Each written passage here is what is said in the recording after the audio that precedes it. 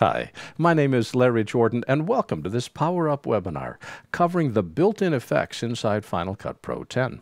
There's a lot of different effects that Final Cut provides, those that are associated with every clip and those that you apply to a single clip. The built-in effects, the ones that are associated to all the clips inside your project, are the ones we're going to be talking about today. This is the third in our four-part series on understanding how Final Cut 10 works, and I can't wait to show you some of the new features. So let's get ourselves started.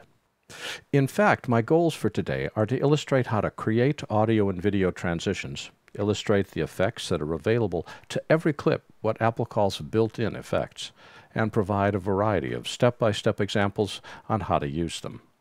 Let me define terms before we get too far down the road, however. Built-in effects are effects which are available to every clip without needing to apply a filter. These include scale, position, rotation, clip speed, cropping, distortion, moves on stills, and a wide variety of others. Clip effects are effects that are assigned to a clip using filters. This includes chroma keys and masks, stylize and distortion filters, and audio filters. What I want to cover today includes creating video and audio transitions, creating an animated picture-in-picture effect, showing you how to create a freeze frame and change the speed of a clip, illustrate the differences between trimming, cropping, and Ken Burns tools, show how to stabilize a shaky image, correct for a rolling shutter, which is a problem with DSLR cameras, and animate an effect using keyframes, what Apple calls video animation. So with that, let's get ourselves started. I couldn't resist. This is a training webinar. What better thing to put on the screen than trains? This shot came from Miles Hale. He and his wife Fran run a company called Model Railroad Builders, and I'll be using their footage in a variety of training you'll be seeing over the coming weeks, but I couldn't wait to show you that one shot because what's better than trains for training? All right, maybe you're not impressed, but I think it's great. Let's take a look at what we have available to us for transitions. I want to start there first. Transitions, as you know, include three different things. They could be a cut, it could be a wipe, it could be a dissolve. And Final Cut 10 supports all of these. Cuts are easy. It just simply is an instantaneous transition from one shot to the next. And a dissolve is fairly easy. If we click on the edit point itself, notice I'm on the primary storyline here. Click on the edit point itself, type Command-T, I add a transition. And as I play it, we fade up from black, just as you would expect. If I want to dissolve between two shots, highlight the edit point between the two shots I want to dissolve from, type Command-T, and it adds a transition. If I grab the wing of the transition, I can drag it to make the transition linger, or I can grab it to make the transition occur much more quickly. The default duration of a transition is 1 second, but you can control this and change it by going to Final Cut Pro Preferences. Inside the Editing tab, see where it says Transitions, Default Length.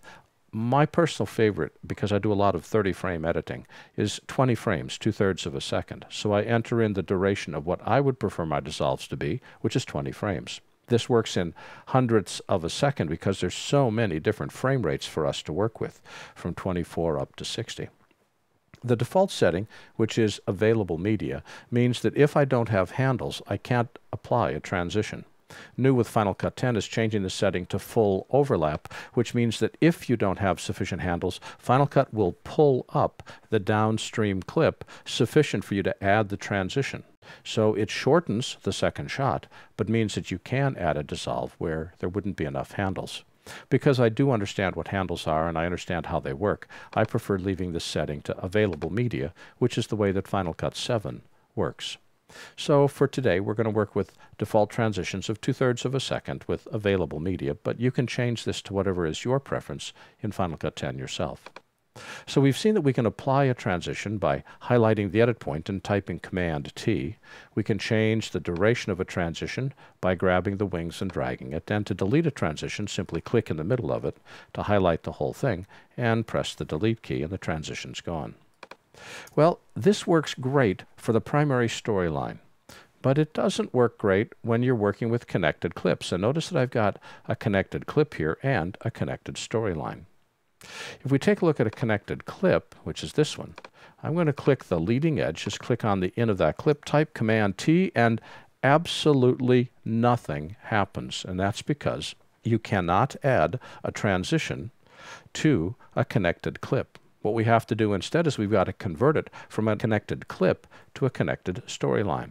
So I'm going to select the clip or clips that I want to turn into a connected storyline. You can see the difference.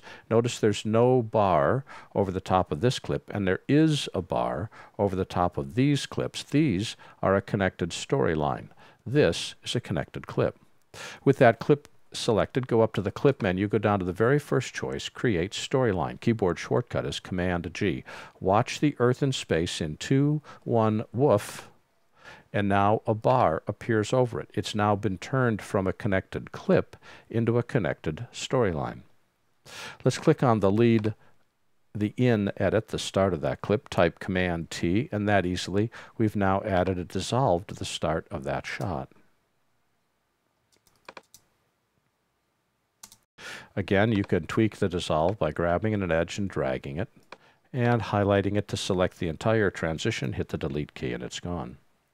Here, for instance, I want to do a transition. It's already a storyline. I can just simply click where I want the transitions to be and add transitions to each of those. And so now it fades in, and we do transitions to all the other shots.